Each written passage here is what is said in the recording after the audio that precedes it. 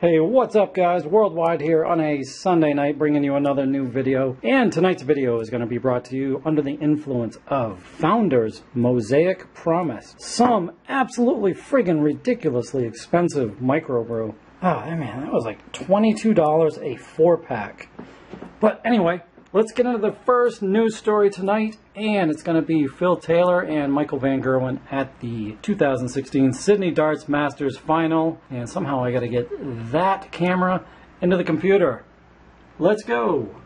Why do you treat me so? Okay, let's hop into the biggest news story of the week. Phil Taylor got his revenge on Michael van Gerwen at the 2016 Sydney Darts Masters Final. And I was just rewatching this back over on Darts Planet. And in my opinion, right here in the 12th leg, this was the turning point of the match. This was the major turning point. Van Gerwen had 51 left. He could have gone up 7 to 5. And this was for a break of throw. So let's take a quick look. He needs double 16 to take control of the Sydney final. How important could that prove to be? What a chance for... Yeah, so that proved actually really important because Phil took out the 16 to tie it up, and then he went on a roll, and eventually he went on to win it. And we'll take a look at the winning shot here. This is for the power. Double 16 to close out the final. And Phil Taylor wins in Sydney for a 4th straight year. Huge drama.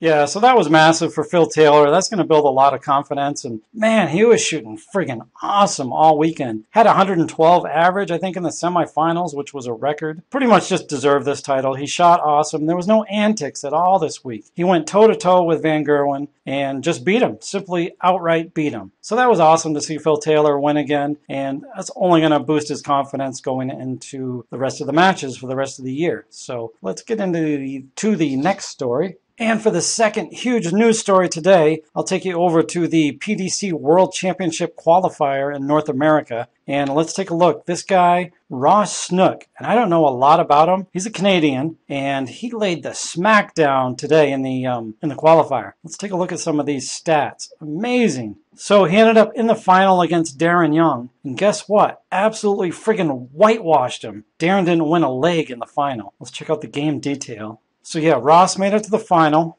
19 darts, 17 darts, 21, 17, 16. Just reeling off leg after leg. This was the best of 5 sets, I think. Yeah, best of 5 sets. Anyway, just reeled off Darren Young 9 legs in a row to win it. So just an amazing accomplishment. So that's going to earn Ross a first round entry into the 2017 PDC World Championships. So we got $5,000 today for winning the event. And worst case scenario, if he loses in the first round, that's going to be another $13,000. So well done to Ross today. That was amazing. I mean, if you can whitewash Darren Young in the finals 9-0, 3 sets in a row, wow. Awesome shooting and well done to Ross. And for the next news story, I'll take you back to last Sunday at we're going to stay in North America for the CDC event number 8. We'll click onto that, and big shout out to Chris White for being a new CDC event winner. That was his first win, and it was a 6-5. That was a battle over David Fathom. And I'm going to show you guys this match. We'll hit game detail,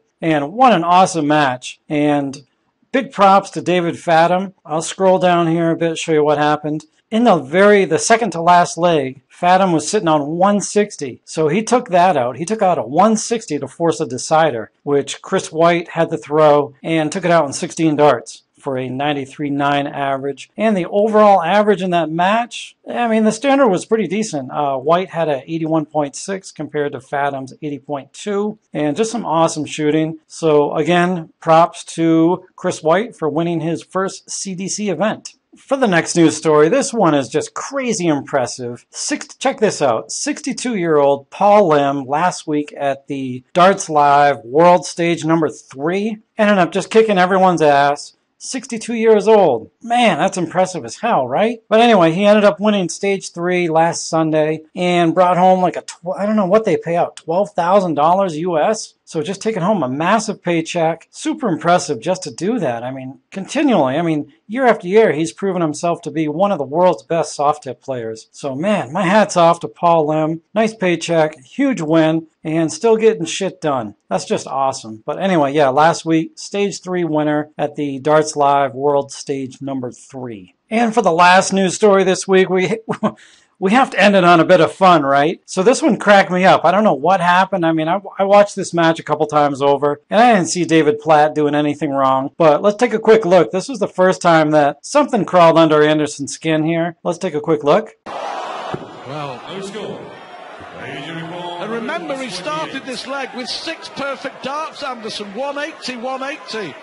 Well, you can see what he thinks. Platt's talking and putting him. So yeah, it looked like he thought Platt was just running his gums in between throws or something. I don't know. I didn't see Platt doing anything wrong. And that was at the end of the 5th leg. Let's take a look here. This was the end of the 8th leg. Anderson had 33 left, getting ready to shoot. A big advantage.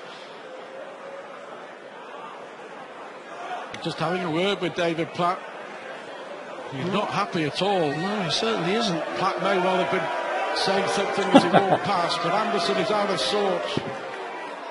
Yeah, so I don't know what's going on there. Something happened there to piss Anderson off. Again, he's always getting pissed off, whether it's at Platt, whether it's at Barneveld, something. But yeah, Anderson's always getting pissed off. But anyway, we're going to end there, guys, and I want you to keep an eye out this coming week. I got a lot of new things coming up, so there's going to be some really cool videos. So just keep an eye out for those, and comment below. Let me know what you guys think of the video this week, and we'll catch you on the next video, guys. See ya.